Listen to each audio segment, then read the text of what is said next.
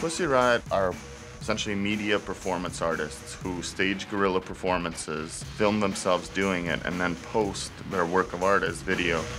The idea is that each of these videos, each of these stunts are supposed to provoke debate in society. Well, I've always been interested in stories where art and politics meet. It was like the perfect storm of these two things, using artistic expression to make very big political points. The three women who were on trial really were turning their trial into a piece of performance art. In Russia, the judicial system really is very draconian and sort of backwards and owes a lot to Soviet era.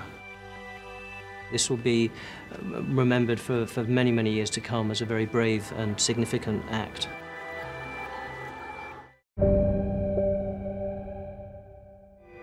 She came to us in all of her mother's doubt and leaves in mystery. Love, Marilyn is based on 2 boxes of documents that were found over 5 decades after Marilyn's death. A lot of them talk about her feelings about being an actress, about her stage fright, about her loves. Ah, life. They have cheated you. We used a wonderful cast of actors to read the documents. We rehearsed my first big scene. I thought that there was something that we could learn by contemporary actresses' interpretations of Marilyn. Remember, you can sit on top of the world. She was always very anxious. She was not going to be perfect or not going to be taken seriously. And in the writings, you can see her kind of talking to herself through that. She haunts us with questions that can never be answered.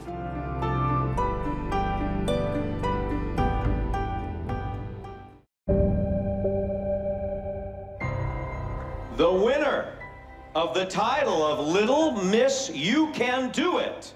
What touched me the most, the joy, was so pure and so infectious on every single one of their faces. I wanted to be a part of it. I was driven to do pageants because it's something different maybe for a girl with a physical disability. The remarkable thing about Abby is that she developed the Miss You Can Do pageant 4 years before she ever won anything. Strike a pose, girl. Oh, yeah. That shows her character and why she's impacted these kids so much. I was feeling like I was a princess. Most parents will sit and watch this movie and will imagine, how would I react? They're going to try to feel that for themselves. Even talking about it kind of brings back some stuff, emotions. She knows she's a little different. We just want everybody else to treat her equal. When you see someone that's different, don't dismiss them. Look them in the eye and connect, because underneath, whatever their disability is, they're just like you and me and they just want connection.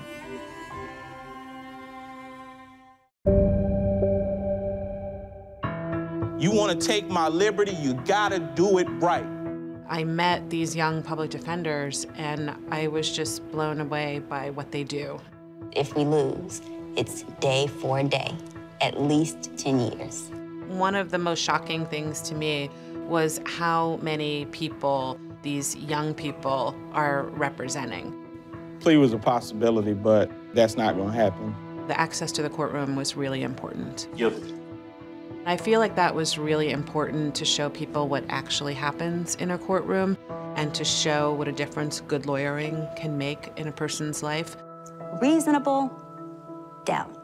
There are clearly huge problems for public defenders, including high caseloads, long hours, low pay. I'm getting $3 in gas, and hopefully that will take me home.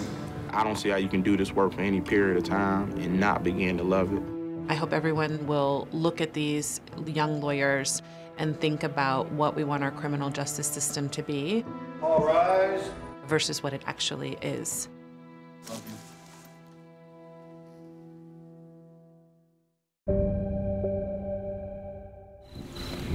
God.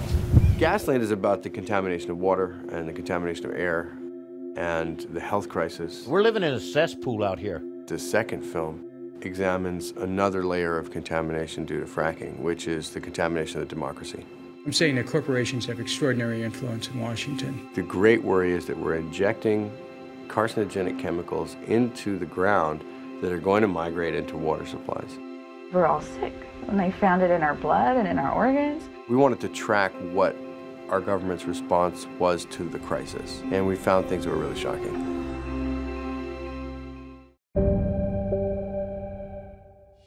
There's definitely a lot of danger in it.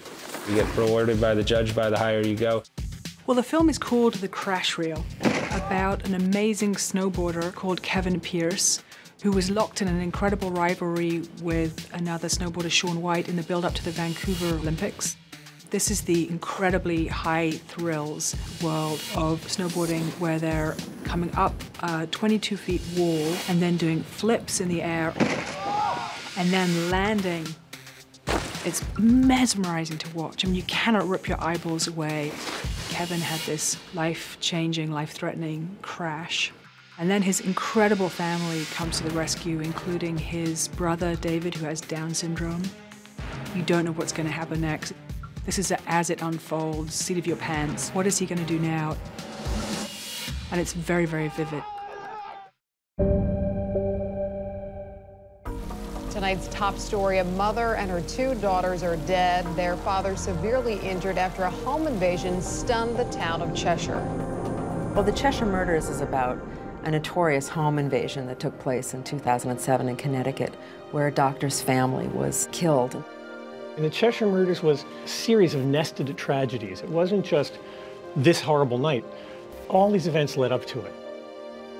It was quite easy to look at it as a case of good versus evil. But our goal was to really get behind these simple concepts of good versus evil and show the human dimension. We were lucky to establish trust with a lot of people who were shaken to the core. They've refused to speak publicly, so when this film airs, this will be their first time being heard anywhere. If closure brings forgetting, I don't want that closure. There are human dramas behind what seem to be open and shut cases. And I hope that it can help people see crime in a different light.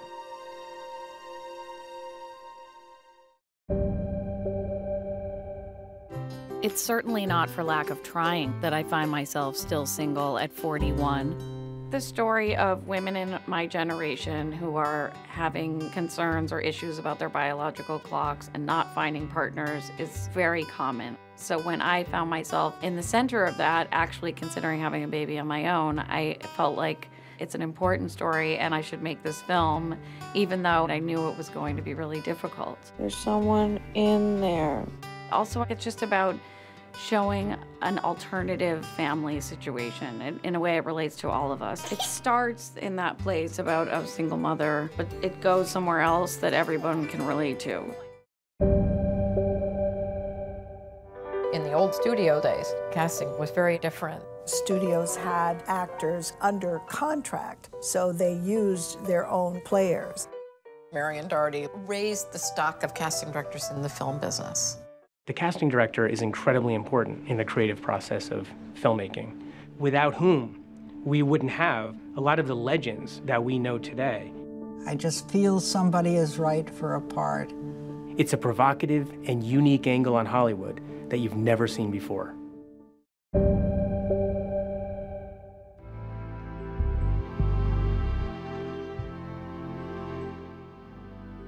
I'm really, really interested in people's relationships and what love is about and how people's relationships work. If you find time to do it when the dog's not scratching and the kid's not diving on you, it's great. I wanted to put them in bed because I think that the bedroom is a really intimate space and that they could talk much more intimately.